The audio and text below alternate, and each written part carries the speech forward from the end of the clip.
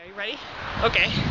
We are here on Butternut Ridge Road. And as you can see behind me, our Allied waste truck is stuck in the 8 inches of snow at the end of the road.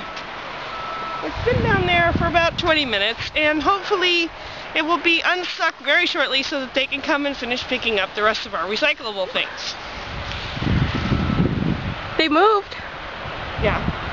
They've been moving back and forth, trying to get out of the snow for quite a while.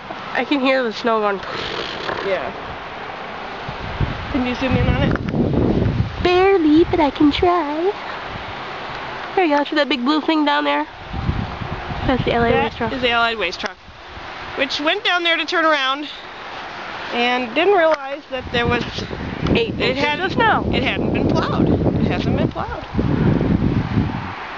Anyway, that's the news for now. Back to you, Ed.